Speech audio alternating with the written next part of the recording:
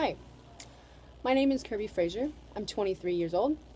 I am enrolled at Lone Star College, and I'm here to talk to you a little bit about photography, specifically the enlarger used in photography. A few semesters back, I decided to take a photography class because it seemed interesting. The class turned out to be very time-consuming and expensive. It's a fun hobby, but there's a lot of processes to it. You see, in photography there are a lot of different processes. After you use your film, you have to go into a completely black room, take the film out of its original case, put it into a different container, and develop the film. After that, you can use the enlarger. This is going to take place in the dark room, which is actually a red room. Well, you use a red light bulb in it. What it does is it protects the paper that you are printing your pictures on from becoming completely exposed.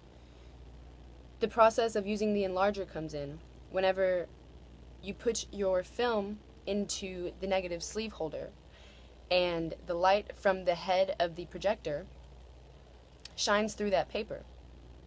With the enlarger, you can make the image bigger or smaller.